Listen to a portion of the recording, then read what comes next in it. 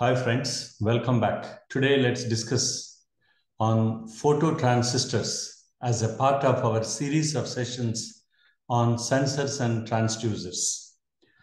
Phototransistors are either tri-terminal, which are emitter, base and collector, or bi-terminal, emitter and collector, semiconductor devices which have a light-sensitive base region.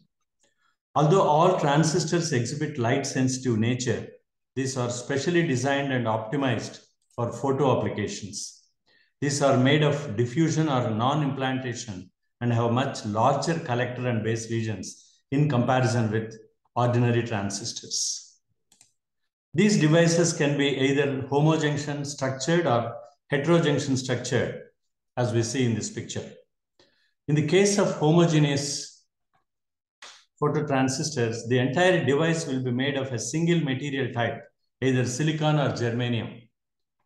However, to increase their efficiency, the phototransistors can be made of non-identical materials of group 3,5 materials like gallium arsenide on either side of the p-n junction, leading to heterogeneous devices.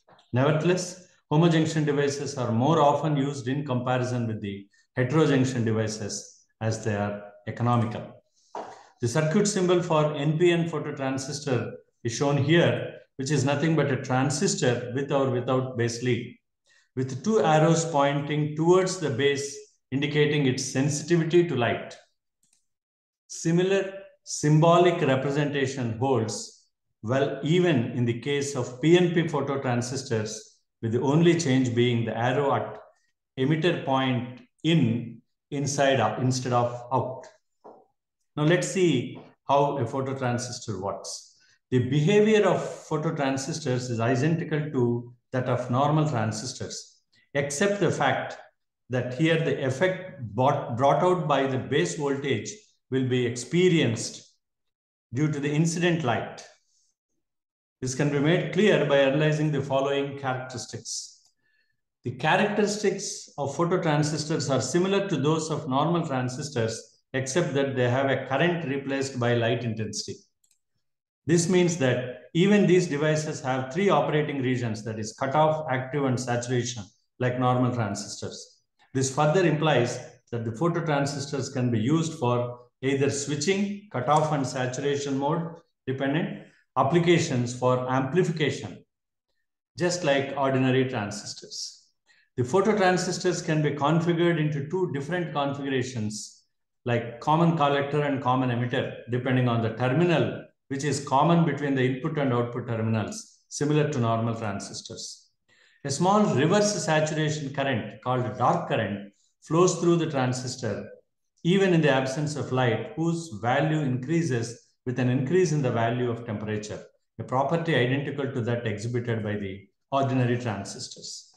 Phototransistors are prone to permanent damage due to breakdown if the voltage applied across the collector-emitter junction increases beyond its breakdown voltage, just as in the case of normal transistors. Generally, in the case of phototransistor circuits, the collector terminal will be connected to the supply voltage and the output is obtained at the emitter terminal, while the base terminal, if at all present, will be left unconnected. Under this condition, if light is made to fall on the base region of the phototransistor, then it results in the generation of electron-hole pairs, which give rise to base current, nothing but the photocurrent under the influence of applied electric field. This further results in the flow of emitter current through the device, resulting in the process of amplification.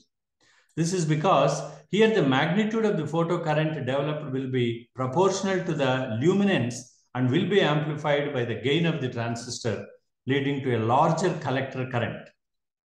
The output of the phototransistor depends on various factors like wavelength of the incident light, area of the light exposed collector base region, and DC current gain of the transistor. Further, the characteristics of a particular phototransistor can be expressed in terms of its luminous sensitivity, defined as the ratio of photoelectric current to the incident luminous flux. Then the spectral response, which decides the longest wavelength, which can be used as the sensitivity of the phototransistors, which is a function of wavelength. Photoelectric gain, which indicates its efficiency of converting light into an amplified electrical signal. Then the time constant, which influences its response time. However, it is important to note that the speed of response and the phototransistor gain are inversely proportional to each other, meaning which one decreases if the other increases. You see the advantages of the phototransistor, which include simple, compact, and less expensive, higher current, higher gain, and faster response times in comparison with photodiodes. It is sensitive to large number of sources, including incandescent bulbs, fluorescent bulbs, neon bulbs, lasers, flames, and sunlight. Highly reliable and temporarily stable.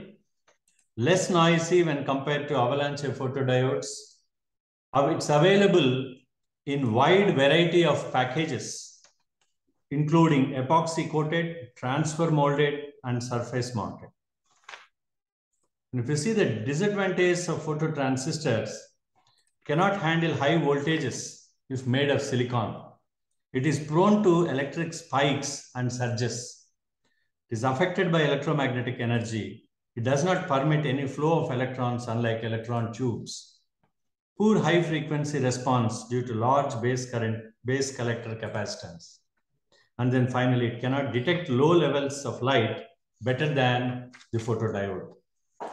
Then comes the applications of the phototransistor, which is used in numerous applications like object detection, encoder sensing, automatic electrical control systems such as light detectors, security systems, punch card readers, relays, computer logic circuitry, counting systems, smoke detectors, laser ranging finding devices, optical remote controls, CD players, astronomy, night vision systems, infrared receivers, printers and copiers, cameras and shutter controllers in the cameras, and then finally the level comparators. In all these things, phototransistors find very, very wide applications. So that's all. Thank you very much for your time.